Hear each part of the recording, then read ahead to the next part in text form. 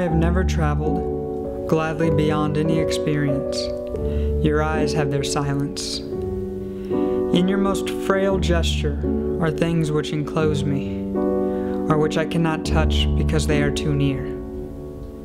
Your slightest look easily will unclose me, though I have closed myself as fingers. You open always, petal by petal, myself as spring opens, touching skillfully, mysteriously, her first rose.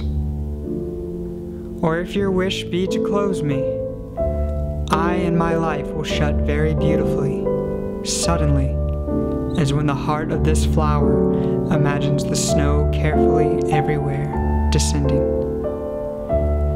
Nothing which we are to perceive in this world equals the power of your intense fragility, whose texture compels me with the color of its countries, rendering death and forever with each breathing.